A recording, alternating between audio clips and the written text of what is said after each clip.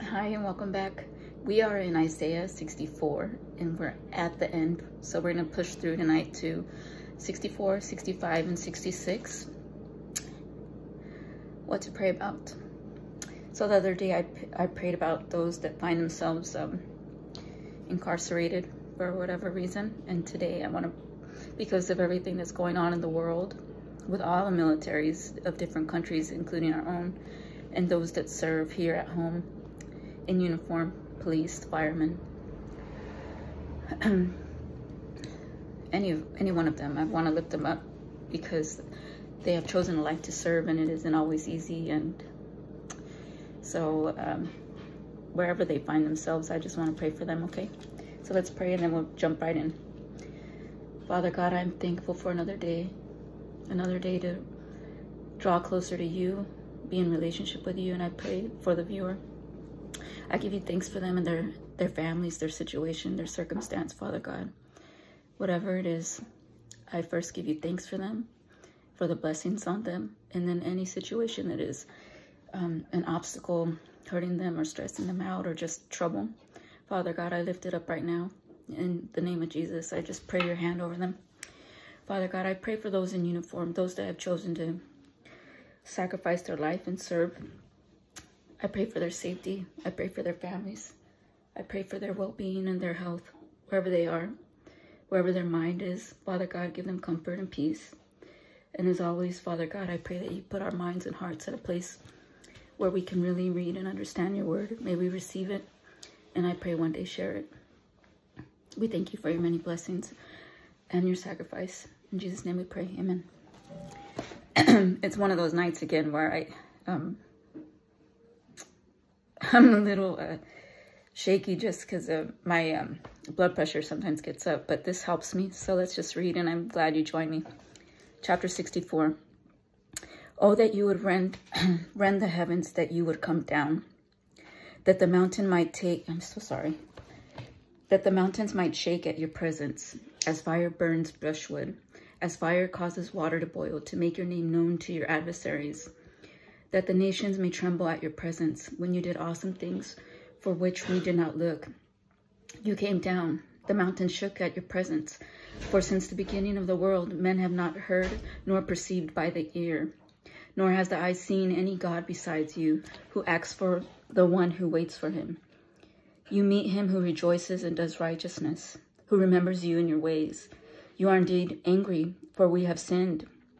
In these ways we continue, and we need to be saved. But we are all like an unclean thing, and all our righteousness are like filthy rags. We all fade as a leaf, and our iniquities like the wind have taken us away. And there is no one who calls on your name, who stirs himself up to take hold of you.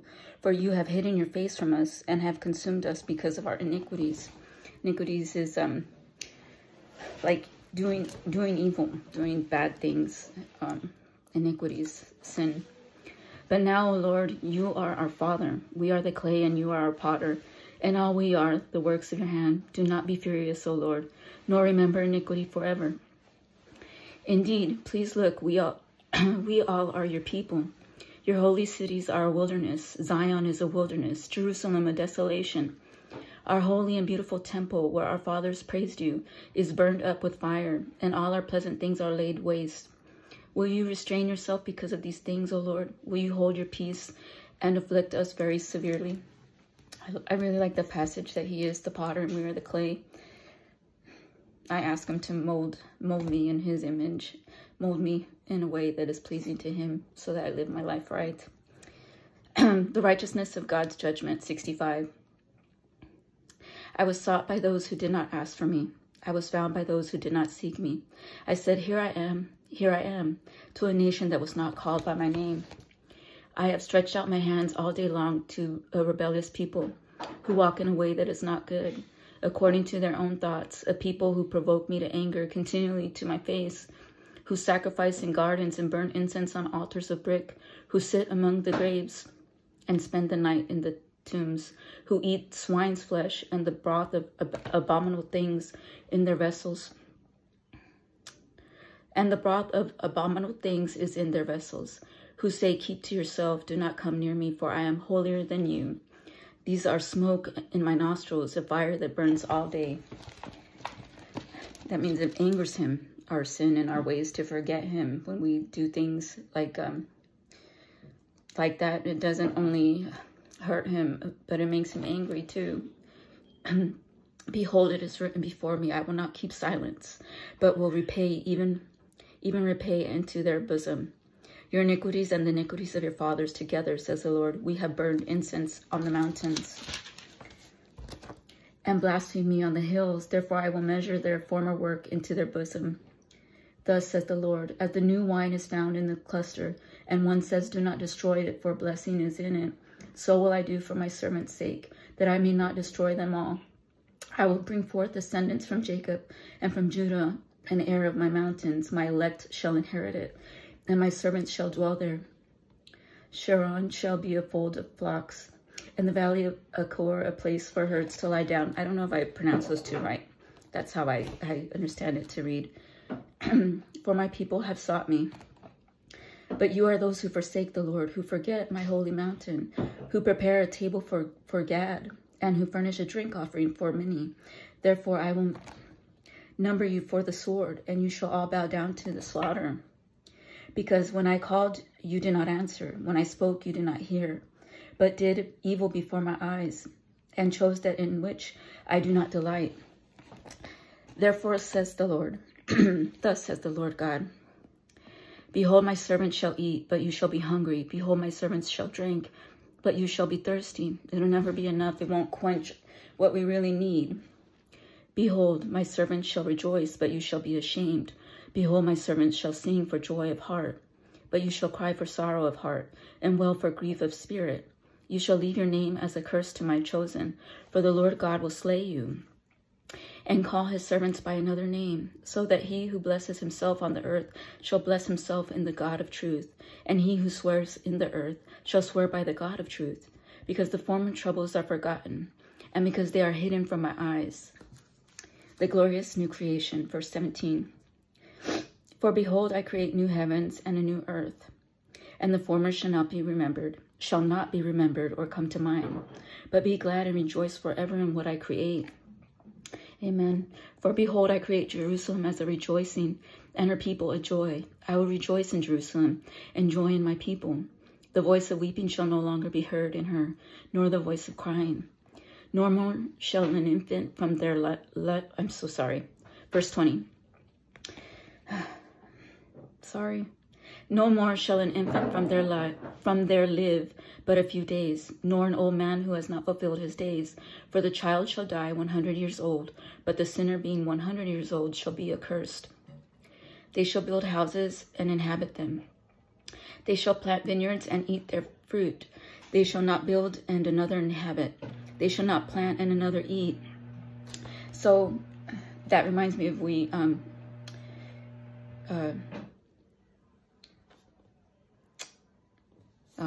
I just lost it. They shall build houses and inhabit them. They shall plant vineyards and eat their fruit. Their blessing, they will reap what they sow, is what I meant to say. So whatever their hands work in, whatever the believer's hands work in, there will be bountiful. It will produce fruit, fruits that are due to their hard work, well, you understand what I'm saying. You reap what you sow. Okay. And my eldest and my elect shall not. This is really making me mad because I don't want to stop recording. I want to keep reading, but it's not a good. I don't feel too hot. Father God, forgive me. May I be in a place where I can read. Calm my spirit. Thank you. Amen. And my elect shall long enjoy the work of their hands. They shall not labor in vain, nor bring forth children for trouble. For they shall be the descendants of the blessed of the Lord, and their offspring with them. It shall come to pass that before they call, I will answer, and while they are still speaking, I will hear. The wolf and the lamb shall feed together. The lion shall eat straw like the ox, and dust shall be the serpent's food. They shall not hurt nor destroy in all my holy mountain, says the Lord. Imagine that type of peace. Chapter 66. Thus says the Lord, heaven is my throne, and earth is my footstool. Where is the house that you will build me? And where is the place of my rest? For all those things my hand has made, and all those things exist, says the Lord. But on this one I will look. But on this one will I look, on him who is poor and of a contrite spirit, and who trembles at my word. He who kills a bull is as if he slays a man. He who sacrifices a lamb, as if he breaks a dog's neck. He who offers a grain offering, as if he offers swine's blood. He who burns incense, as if he blesses an idol, just as they have chosen their own ways, and their soul delights in their abominations. So will I choose their delusions and bring their fears on them. Because when I called, no one answered. When I spoke, they did not hear. But they did evil before my eyes, and chose that in which I do not delight. The Lord vindicates Zion. Verse 5. Hear the word of the Lord, you who tremble at his word, you brethren who hated you. Your brethren who hated you, who cast you out for my name's sake, said, let the Lord be glorified, that we may see your joy, but they shall be ashamed. The sound of the noise from the city, a voice from the temple, the voice of the Lord, who fully repays his enemies. Before she was in labor, she gave birth. Before her pain came, she delivered a male child. Who has heard such a thing? Who has seen such things? Shall the earth be made to give birth in one day? Or shall a nation be born at once? For as soon as Zion was in labor, she gave birth to her children. Shall I bring to the time of birth and not cause delivery, says the Lord? Shall I, who cause delivery, shut up the womb, says your God? Rejoice with Jerusalem and be glad with her, all you who love her. Rejoice for joy with her, all you who mourn for her. That you may feed and be satisfied with the consolation of her bosom, that you may drink deeply and be delighted with the abundance of her glory. For thus says the Lord, behold, I will extend peace to her like a river, and the glory of the Gentiles like a flowing stream. Then you shall feed, on her sides shall you be carried, and be dandled on her knees. And one whom his mother comforts, so I will comfort you, and shall be comforted in Jerusalem. The reign and indignation of God. Verse 14. When you see this, your heart shall rejoice, and your bones shall flourish like grass. The hand of the Lord shall be known to his servants, and his indignation to his enemies. For behold, the Lord will come with fire, and with his chariots like a whirlwind, to render his anger with fury, and his rebuke with flames of fire. For by fire and by his sword, the Lord will judge all flesh. And the slain of the Lord shall be many, those who sanctify themselves and purify themselves to go to the gardens after an idol in the midst, eating swine's flesh, and the abomination and the mouse shall be consumed together, says the Lord. For I know their works and their thoughts. It shall be that I will gather all nations and tongues, and they shall come and see my glory. I will set a sign among them, and those among them who escape I will send to the nations, to Tarshish and Pul and Lud, who draw the bow, and Tubal and Javan, to the coastlands afar off, who have not heard my fame nor seen my glory, and they shall declare my glory. I'm so sad about that. Those that suffer will be many.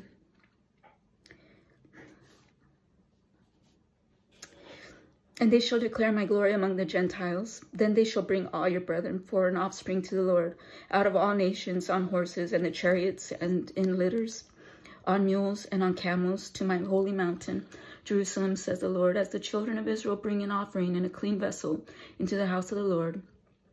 And I will also take some of them for priests and Levites, says the Lord.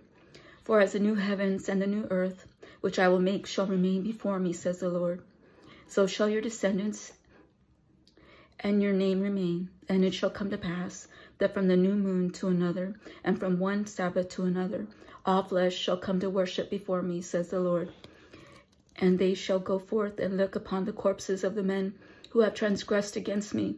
For their worm does not die, and their fire is not quenched. They shall be an abhorrence to all flesh.